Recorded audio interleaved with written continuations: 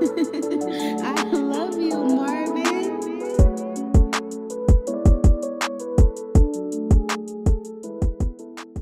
What's good, YouTube? It's your boy Marvin, and we're back with another crazy tutorial. Today's tutorial, we're gonna be doing an overlay mask effect. I don't know what to call it. You'll probably see the title. I'm gonna be showing you guys how to do that. It's a pretty simple effect that is pretty trendy as well. A lot of people do it. Multiple ways that you can do this. You can use it in Premiere Pro, or you can do it in After Effects as well. But for today's video, we're gonna be using Premiere Pro. I'm just gonna show you guys how to do the basic. There's a lot of things that you can do with this effect. And yeah, I mean, I just want to say thank you guys again for supporting me to this day. You guys been showing love in my videos, and I appreciate that because it just lets me know that the time I'm putting into it is actually worth it. So with that being said, I'm not gonna make this video too long. Let's get straight into what we need to do. First thing we're gonna do is, like always, just try to find somewhere in the video where you want to put it. So I'm just gonna try to find a good spot. We're gonna do this part right here. We're gonna mark it with the marker, and we're gonna see how far it goes. So, however, we could do this one right there, but I'm just gonna use like a little transition between those two clips. So what we're gonna do is we're gonna go exactly where our person is. I am gonna put the static overlay that I'm using for this video down in the description below, so you can go ahead and download that in the description right now. I'm gonna wait for you guys to do that. Once you have done that, you just put it in After Effects and Premiere Pro. And then the next thing we're gonna do is we're gonna bring the opacity down to 10%, just so that we can see the person behind it. And then we're gonna grab opacity tool. We're gonna do a little mask around the person. The next thing we're gonna do is, once you have the static overlay,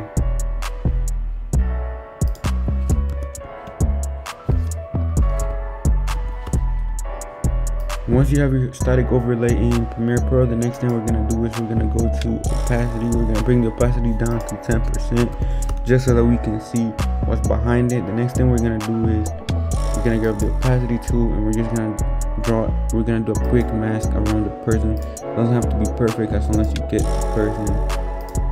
So I'm gonna get back to you guys once I've masked out the person.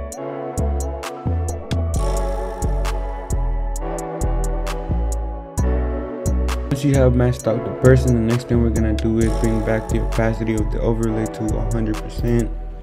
You're gonna go 100. It should look something like that. You already have something like this.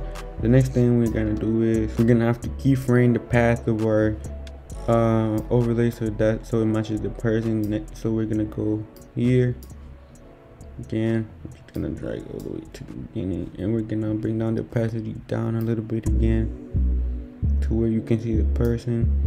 We're gonna keyframe the path of our mask there. It's gonna take some time to do it, so like always, I'm just gonna speed it up.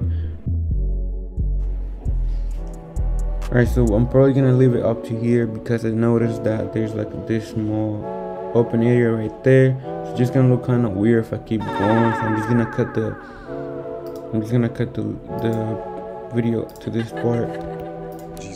Delete that, and we're gonna see how it looks so far. So bring up the opacity again to 100%. We're gonna go here, and we have that effect. It's pretty simple. Like I said, it's nothing crazy, but you can play around you know, as much as you want. You can make it look good. You can do literally whatever if you want. The next thing I want to do as well is show you guys how to do it on an object. I think I remember there was like a little window when it starts at the beginning. So the next thing we can do is right here, so you guys can see this part of the video.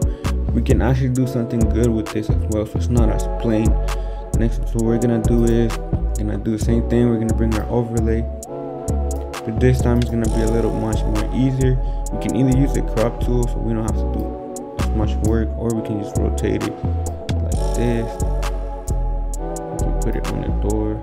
So just play around and make sure it comes out to be good. So go position, we're gonna scale it up a little bit more. As you can see, it already looks really good, and I didn't really do that much of work. So the only thing I did notice is that you can see right there, I'm gonna move it a little bit, right about right there. So we're gonna have to keyframe the position as well because we want it to look as good as possible. So we're just gonna keyframe it. Gonna go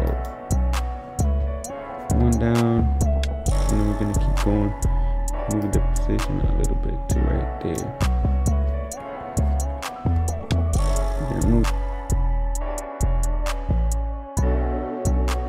Gonna cut it right here because that's where it ends. We're gonna go one frame. I'm gonna cut it right there.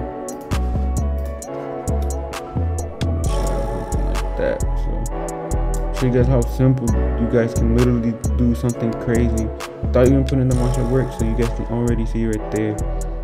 We have this cool looking effect by just literally doing not that much of work. So it's just creativity and time. That's literally all you have to put into it. Pretty simple effect. I just want to show you guys how to do this because I thought it would be something simple and small that can literally give your video a whole new vibe. And I mean, there's so many ways that you can use this. Like I said, you can use it to cover effects, you can use it to cover persons or do a transition. There's a lot to go with this effect. As long as you know how to play with it, as long as you let your creativity go. And I mean, it's pretty simple.